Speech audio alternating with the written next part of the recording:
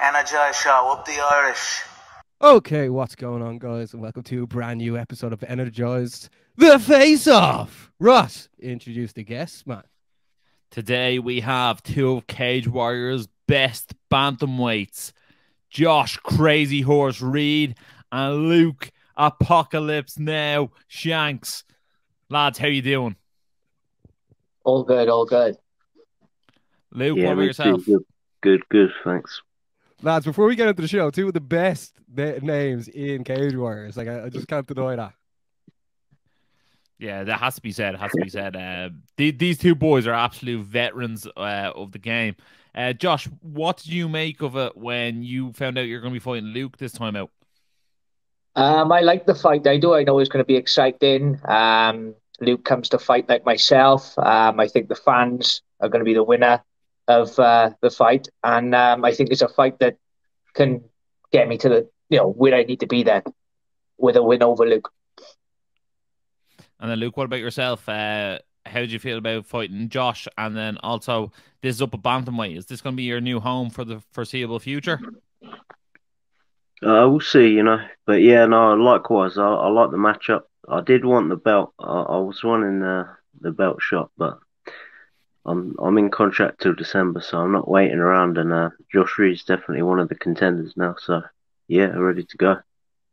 That's what we were talking about off air. We were thinking the winner of this is definitely like putting their name in the hat for a title shot next. We all know Dominique is the champ at the moment, and he's like, whether or not he's going to be going on to the UFC or the Contender Series. But like, do you believe a win against each other can put your name in the title contention next? Josh, you can go first. Yeah, 100%. I think the winner of this, should automatically fight for the title. I think it's arguably we both could be fighting for it now. So definitely after this fight, the winner should fight for the belt 100%. And Luke? Yeah, man, I won't be expecting anything less anyway. Luke, do you view yourself as the flyweight champion as it stands after your last fight? Well, you know the score. It don't matter what you view yourself as, does it?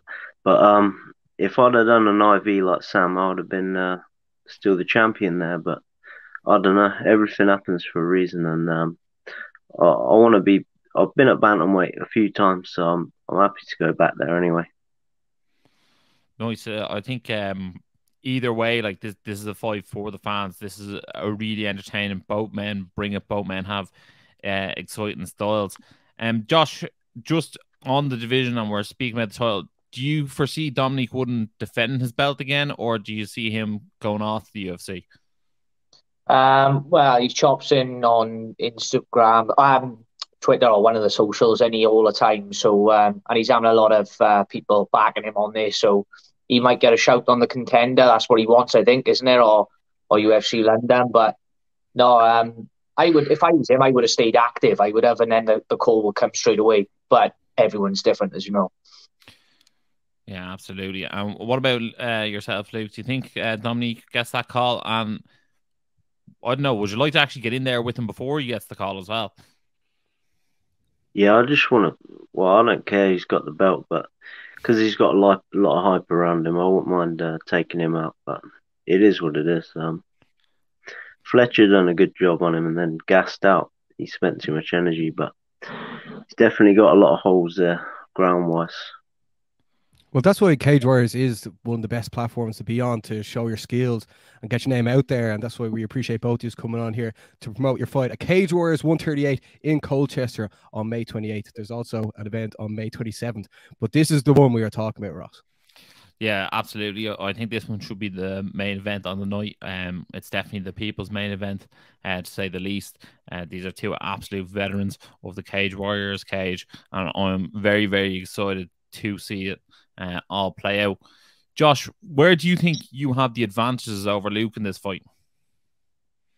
I think, anyway, really, I'm happy wherever the fight goes. I don't concentrate on one area. I'm just happy wherever the fight will go. I think I'll be able to cope everywhere. What about yourself, Luke? Where do you feel like you hold the advantages? Yeah, same. I'm going for a knockout anyway. So yeah, I think I've got more power, but we'll see. We'll soon find out. Luke, obviously in your first Sam Creasy fight, there was the controversial unseen tap in that fight. Would that actually have any effect on people who referee your fights going forward? Would you object if that referee was to be refereeing your fight again? Well, yeah, the best referee, Rich Mitchell, seen it, but because he's at Graham's gym, he works as a coach, or maybe he just trains there under Graham's gym, these MMA clinics, and Creasy was a coach there, so it's one of them ones. I couldn't get the referee I wanted, so yeah. But to be honest, I should have just snapped his arm. I know the guy, we trained together, and it is what it is. But at the time, I was thinking, oh well, I'll get you again. But then made a little mistake, and he got the better of me. So yeah, live and learn, man. Too much of a nice guy, Luke. Do you agree, Josh? I'm over that now. I'm over it. I've beat him again, so I'm over it. It's all good. And Josh, do you see Luke as the flyweight champ moving up as well? Pardon? Do you see Luke as the flyweight champion moving up the bantamweight? Yeah, definitely. You know, he was a champ. He's a champion at the weight below. I just think I'm a lot bigger than him, and I think on the night he will see that. And also, Josh, like, how many people are you bringing down with you to Colchester? I got a good few going down, considering the drive is like 4.5, 5 hours for us, I think. But yeah, I got a few going, and we'll have the fans going, no doubt. Anyway, after the soon as the bell rings, so it doesn't matter. Will you be driving or will you be going by horse? I'll have to drive this time's a bit far. And what about yourself, Luke? Will you be bringing many of the Apocalypse Army with you? Yeah, they're pretty close. Because I'm from Northampton, although I'm in Scotland now. So yeah, and my coach, is his wedding on the 26th, so he'll be coming down separate. So I've got some of my guys from Northampton dropping down for the weight cut. So I don't know how I'm getting down yet, but that's brilliant. Yeah, I'll get down anyway. Can't wait to witness the arena as well. It's going to be off the rails, Ross. Yeah, oh no, it's definitely going to be on fire. It's going to be Wales versus Scotland / Northampton. It's going to be those people know how to make the noise. It's going to be a crazy apocalypse, Ross. Absolutely. When we were over for UFC London, we were staying in the same hotel as a load of Welsh, and my God, that they were noisy so-and-sos. And we've been to a few events in Scotland as well, and the Scots know how to bring the noise as well. So, you know, Graham Bullen knew what he was doing when he was making this fight happen. Yeah, definitely. Guys, the bar's going to be fully stocked as well. Absolutely. The bar will be drunk dry. Josh, obviously, I think this is your 16th or 17th fight in Cage Warriors. Where does Luke Shanks rank among those opponents? Yeah, he's up the top, definitely in the top 3. That's for definite. Obviously, I thought the likes of Nathaniel Wood, Scott, his teammate. I thought I don't fight any bums. It's as simple as that. So I was happy when this fight came along. He's a name, perfect for me. And then what about yourself, Luke? Obviously, Josh just named some of his top opponents there. You fought the likes of Sam Creasy, Jake Hadley. Where does Josh rank among your top opponents? Yes, same. Likewise, we're not fighting any bums there, so yeah, definitely up there. I mean, because it's a weight class up. So some people say it might be harder, might be easier. I know I'm not going to be depleted going in there, because sometimes I felt pretty much dead going into these fights. So I'm looking to perform 100% this time anyway. Yeah, absolutely. I'm going to actually just ask you both about 2 separate individuals in your gym as well. Josh, what's the atmosphere like been since Jack picked up that win in UFC London?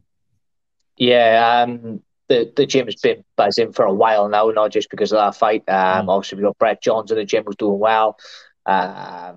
We got Scotty Pedersen there. We got Oban, myself. The team is growing, and we got amateurs coming through, and the gym is buzzing now. Is a good place. We're in a good place. And Yeah, then I saw, Luke, sorry, Josh, just on your story on Instagram, it was funny. You called Oban like a shoe face. That was very funny. Shout out Oban. You're And then- bent dead, and Yeah, it was. I was like, this guy's funny. and then Luke, you have a wild Irishman over in higher level by the name of Dylan Tuke. What's it like to have him in there? And I'm sure he keeps the people entertained.